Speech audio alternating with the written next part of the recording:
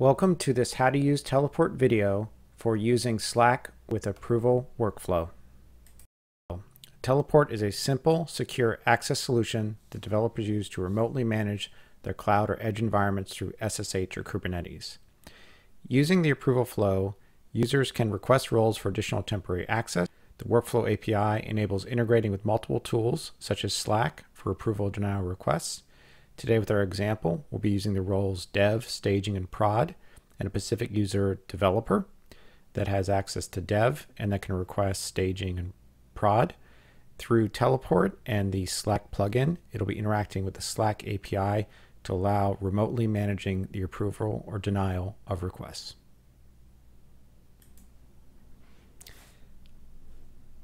For our first step, let's take a look at the Teleport cluster and what roles and nodes are configured here. We're going to first go in as the admin user that has broad access to the nodes. We can see there are 7 nodes, including the teleport, proxy, and auth. And let's take a look at how the roles are configured within this cluster. So we have dev, prod, staging, including admin. Within the dev role, we can see it has the tier dev node access, as well as DB user and app user access for logins. Now let's take a look from the command line for that developer user. We're going to log in as developer. And now we're going to take a look at what nodes are available. And as expected, it's the 2 nodes with the tier dev label. Now we're going to allow for requesting, staging, and prod. And then from tcuttle, we'll be able to approve or deny those requests. So let's take a look at the staging, which like dev has a specific tier, staging. In terms of editing dev, we're now going to make it so that user is allowed to request accessing the roles of staging and prod. And we just have to add to the YAML here for requests. And we're going to put the roles of both staging and prod. Now the user from the command line is going to request the role of staging. Notice he has an ID waiting for the request. We're now going to go into the teleport, proxy, and auth, look at the requests that are listed. We can see his request here, and we're going to directly approve it through the tcuttle requests with tcuttle request approve and the ID. Now that we've approved it, we can see from the command line he has a new status. And you can also see the staging nodes as well as the dev, which he previously had. And now we can SSH into one of the staging nodes to access one of the Redis database here.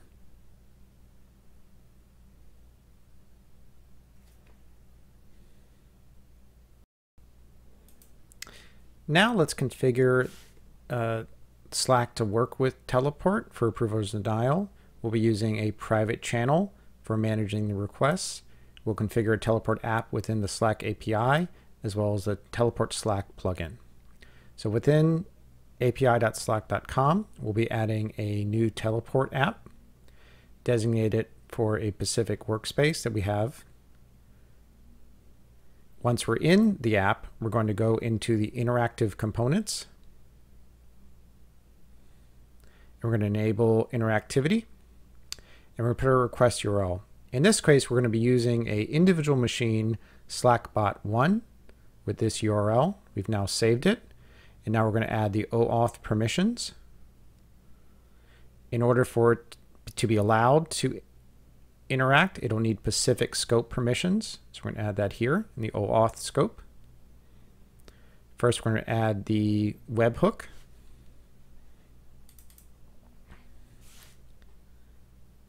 We're then going to allow it for the Slack bot to write as messages as a teleport user. We're also going to add some users information for users read and emails. Now we're also going to install the Teleport app into the workspace and designate it within that Teleport requests private channel we've already set up. And now we're going to allow it.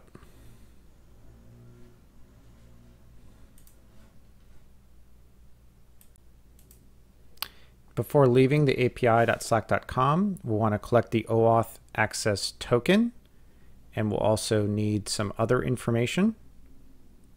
If we go to the basic information page, we can scroll down and there's a signing secret that will be used by the Teleport Slack plugin. We can copy and paste that somewhere secure. We'll also go to the request private channel and add the app, invite it to the channel, and it's now available in the channel and we'll be able to write here. Within Teleport, we're now going to add the access plugin user that is used by the Teleport Slack plugin, as well as export certificate that will be used to authenticate it. Now within the Teleport auth server, we'll be adding a role in the access plugin Slack user. We can do that through a single YAML file, pass it to tcuttle. It'll confirm it created the user and role. And now we're going to export the certificate.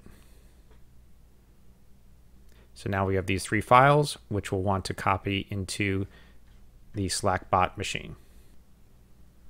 Now we're going to have a specific teleport node used to run the Slack plugin, and we're going to configure and start the plugin.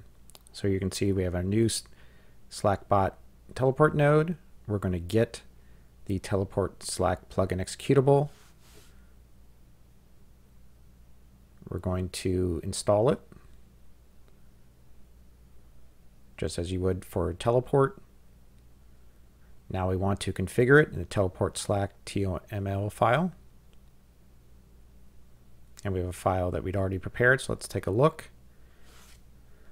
We can see the auth server, the auth keys, the auth files we'd already seen, the values from Slack, the listen address 443, a certificate that we got from Let's Encrypt, as well as logging. Now that we have all that configured, we can start in our Teleport Slack. Now let's see Slack in use as part of the approval process. The developer again is a request for roles, and we'll see the Teleport Slack plugin working. Again, this developer has the dev role. He's requested staging and prod. We can see that here in Slack, and then we can approve. Once it's approved, we come back and he now has that access. He can list the other nodes, and now we can directly open SSH session into a prod database server. And now we can open up a Redis interaction, do whatever actions are needed, and close the session as well.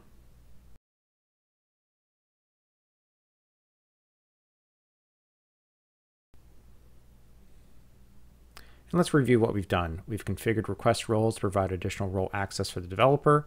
We've configured the teleport application within the Slack API for the workspace. We configured an access plugin user, and now the Teleport Slack plugin can post and receive messages for approval or denial.